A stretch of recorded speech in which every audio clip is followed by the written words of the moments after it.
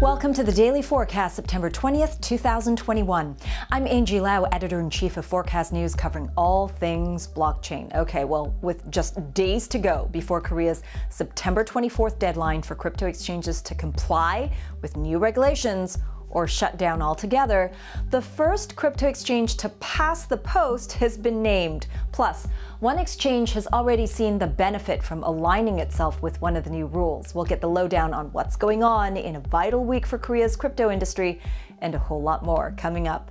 Let's get you up to speed from Asia to the world. First up, South Korea's Upbit becomes the first authorized crypto exchange in the country, just days ahead of Friday's deadline. And even partial compliance with those regulations has its advantages for one exchange. Having the Information Security Management System certification in place played actually a key part in its victory in a lawsuit over crypto hacking and sets a powerful precedent for exchanges' legal liabilities. Forkast.News' Danny Park has all the details. Having fulfilled both conditions of the new law, ISMS certification and a bank contract providing investors with real name accounts, South Korea's largest crypto exchange, Upbit, submitted its compliance report to the Financial Intelligence Unit on August 20th. Three other exchanges, Bithumb, Coinone and Korbit, have also met the requirements but are not yet officially registered. With days to go, it's likely just those 4 out of 63 exchanges in Korea will be able to operate as usual after September 24th. One expert tells Forkast.News what we've seen is only the beginning of regulatory action. 이 모든 것들이 이 가상자산에 관련된 법이 제대로 정비되어 있지 않기 때문에 발생하는 것이다. 그래도 현재 국회에는 여당과 야당에서 가상자산법이 다수 발의되어 있습니다. And those new regulations have already proved an asset for one exchange which was sued by a user over stolen bitcoins.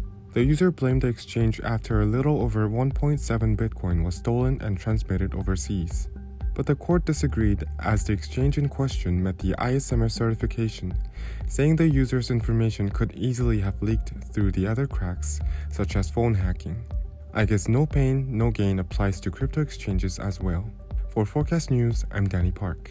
Meanwhile, amid ongoing banking challenges for the crypto market in India, peer-to-peer transactions have surged, while big names including State Bank of India, ICICI, and HDFC banks have distanced themselves from the crypto industry. Crypto investors in India themselves have not been put off. In fact, crypto exchanges say up to 80% of all transactions are now carried out using peer-to-peer transfers, spot trading, and WhatsApp or Telegram groups, and that's up from 10 to 15% just a year ago. Forkast.News' Monica Ghosh reports from India on why people are going as old school as you can get on blockchain. Indians are increasingly looking towards alternative transaction methods like peer-to-peer trades after struggling to use more traditional methods. Just last week, SBI, the country's largest public sector bank, blocked payments to crypto businesses via the commonly used Unified Payments Interface.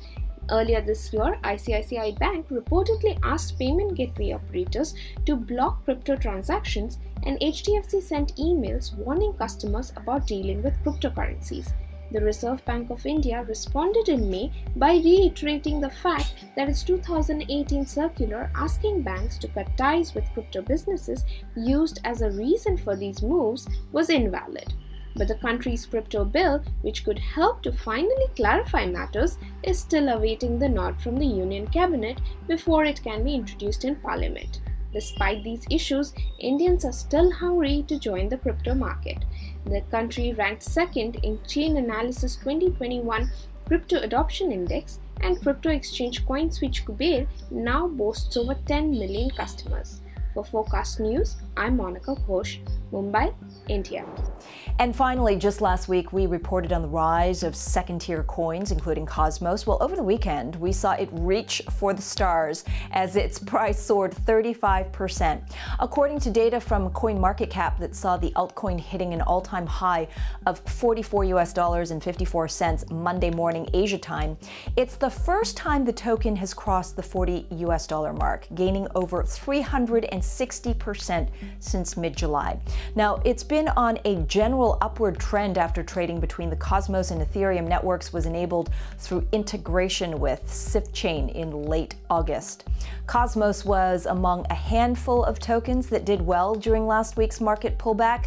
That group, which also included Polkadot and Avalanche, all support smart contracts. Key to note here. With smart contracts key to facilitating decentralized finance or DeFi, the race to get money behind an Ethereum killer is showing no signs of slowing down. And that's the Daily Forkast from our vantage point right here in Asia. For more, visit Forkast.News. I'm Editor-in-Chief Angie Lau. Until the next time.